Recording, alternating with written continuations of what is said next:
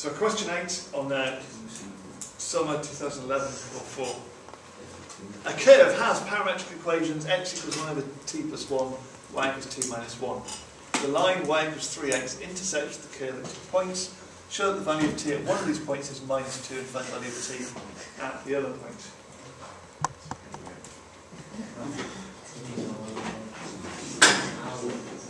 So, this is just as easy as it looks. If we're saying that y equals 3x, then let's just set this up. Y equals 3x. So y, which is t minus 1, equals 3 times x. Let's write that. Y equals 3x. That implies that y, t minus 1, is 3 times x. So 3 times 1 over t plus 1. There's a great start. I want to get all of the unknowns together. I want to multiply both sides by t plus 1. So t plus 1 times t minus 1 equals 3.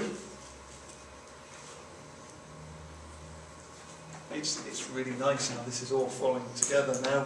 T squared minus 1 is 3 because that's the difference of 2 squares. Bring the 3 over to join it. We've got t squared minus 4 equals 0.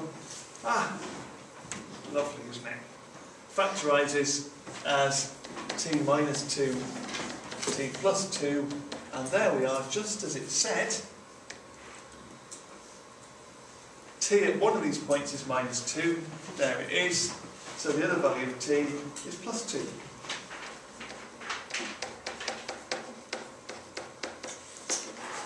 There we go. 2 marks. Find the equation of the normal to the curve at the point at which t equals minus 2. It doesn't necessarily relate to this, but this should be a standard thing that we're really used to doing. So if we're going to find the equation of the normal, we need to know dy by dx. So we need to differentiate each of these things. We had that x is 1 over t plus 1. If we like, we can think of that as being t plus 1 to the minus 1.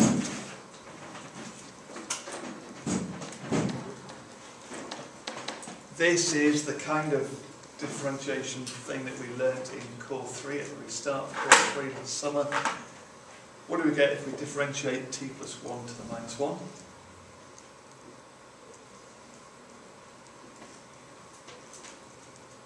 ln t plus 1. If we differentiate it. Minus t plus 1 to minus 2. Yeah. And I'm glad you did that, Harry, because that illustrates the really easy thing to do, isn't it? You come into Core 4 and you're thinking Core 4 is all about integration. If you learnt all your integration, you end up doing something simple, but integrating instead of differentiating and getting completely the wrong thing. If we differentiate this one, dy by dt would just be 1, wouldn't it? If we differentiate t minus 1, we get 1. So dy by dx,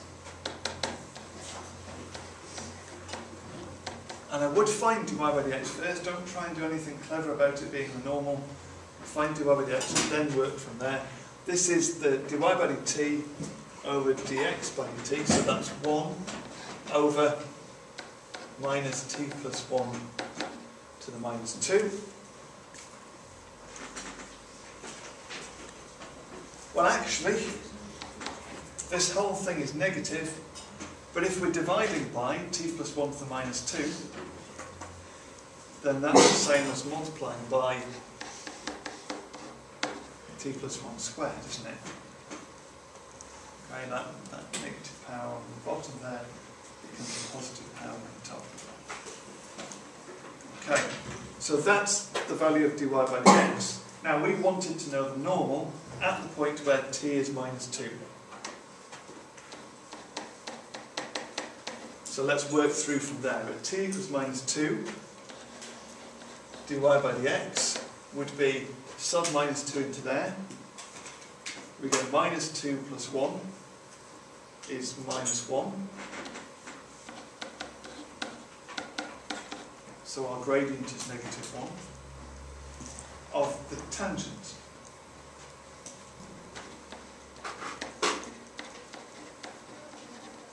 So the normal gradient is the negative reciprocal of that. So the normal gradient is just 1. We need to know x and y.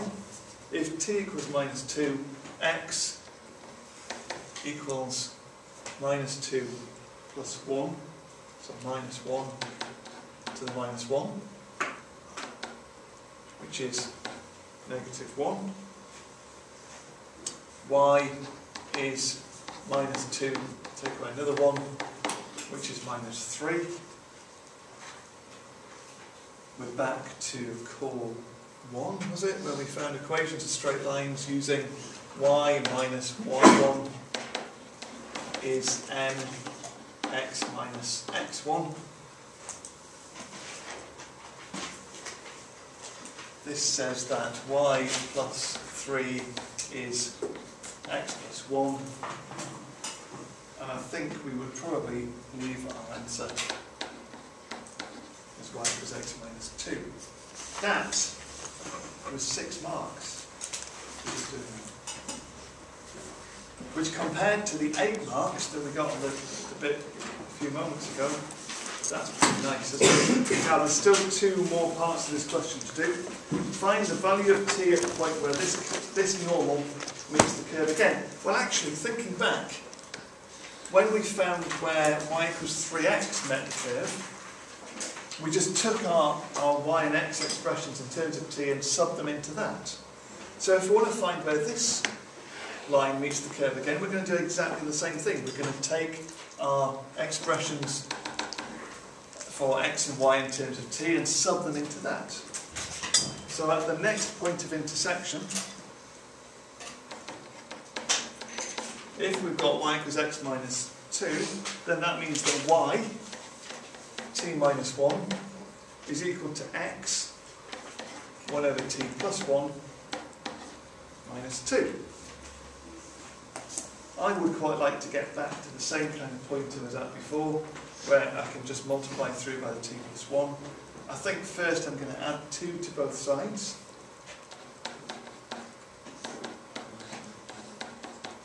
I think that would be a nice start point from that. And then multiply by the t plus 1.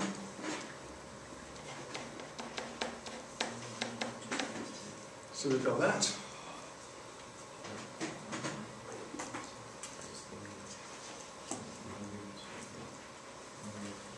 Are you alright, Rob? Yeah, fine.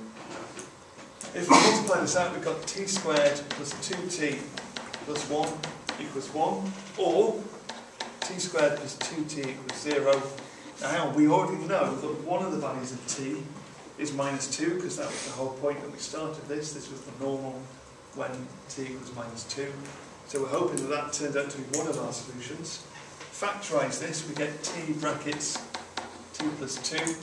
So we've got it, haven't we? We've got t equals 0 and t equals minus 2. So the value of t when it meets the curve again is 0. It meets the curve again at point t equals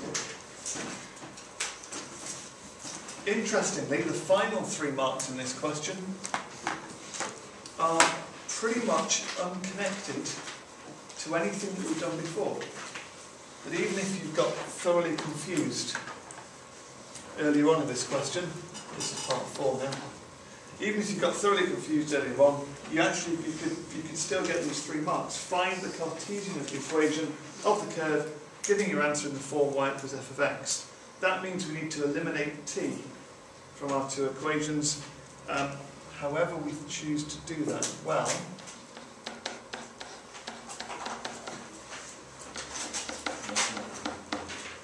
at first glance, it looks to me like it's easiest to say this one says that t equals y plus 1, and then rearrange that.